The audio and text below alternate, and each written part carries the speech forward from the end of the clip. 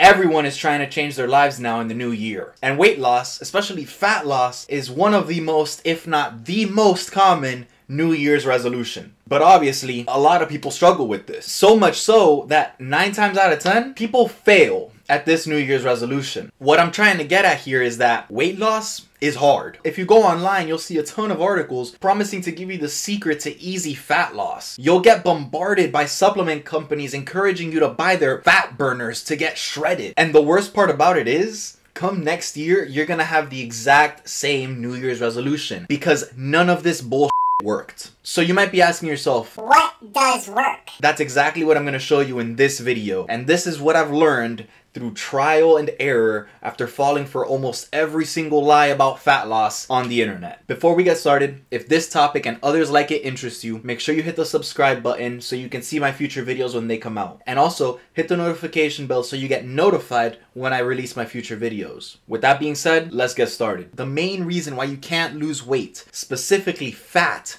is not because of calories. Yes, calories are important, and if you eat too many, obviously you won't lose weight. But the issue with counting calories is that calories are just a measure of energy, meaning that if you eat less calories, you will lose weight because your body has to tap into its own energy stores to make up for this deficiency in energy. But the problem is, calories are not specific. Your body can make up for this energy deficiency by either tapping into its fat stores or its muscle. If you're like most people, I bet you don't want to lose muscle. You just want to lose fat. And what determines where your body pulls this energy from is hormonal. Let's say, for example, you're someone who chronically eats a ton of carbs. Your insulin resistance is gonna be sky high. If this is you, you'll notice that you probably store most of your body fat around your midsection and that your limbs are relatively lean or skinny. If your insulin resistance is high, your body is more likely to tap into muscle for energy and hold on to body fat for dear life. The reason behind this is due to the inflammation caused by insulin and carbohydrates, but you don't need to know that in order to achieve what you want. All you need to know is that if you're someone who eats a ton of carbs on a regular basis and you try to lose weight by just cutting calories, at best, you're gonna end up skinny fat. So how do you get your insulin resistance to drop down or not rise up in the first place? Because truthfully, if you don't have high insulin resistance, meaning that you're insulin sensitive, you're gonna have a much easier time losing fat and building muscle. Well, you need to avoid foods that spike your insulin levels quickly. Foods that are simple carbs, think white bread, fruits that are not berries, processed foods with added sugar, etc. These will all cause your insulin levels to spike up and then drop down 30 minutes later. This leads to a yo-yo effect where your insulin levels are constantly rising and dropping. And when this yo-yo effect is happening multiple times a day, every single day, this is a recipe for high insulin resistance. Instead, you want to focus on eating foods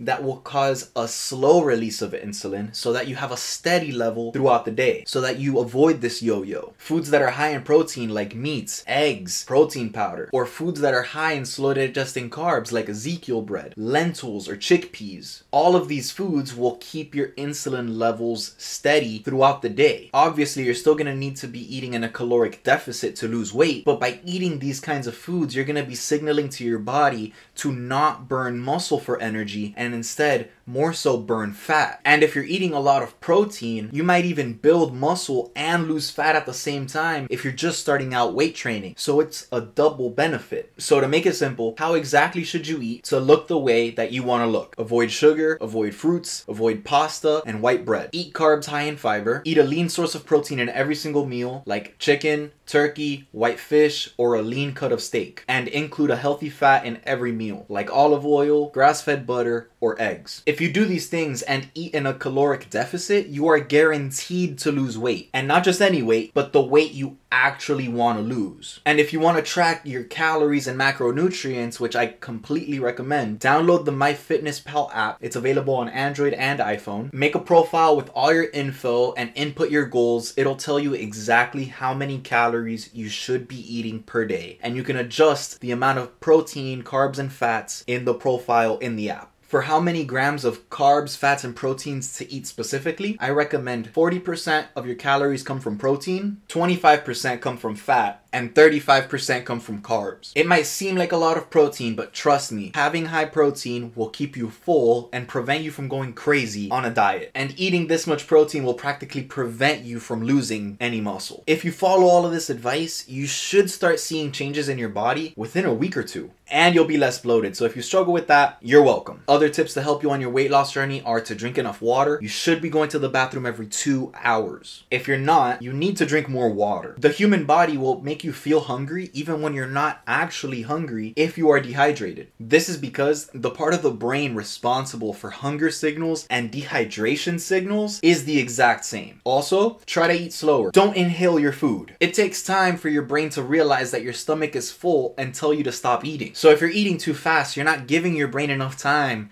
to catch up. Honestly, that's really it when it comes to fat loss. It doesn't have to be as complicated as you might think it is. These principles are what have worked for me and all the other people that I've helped with fat loss, including my own mom, who has lost over 30 pounds by following my advice. And with that being said, that's it for this video. If this video helped you in any way, make sure you hit the like button and subscribe down below. And until next time, don't stop grinding.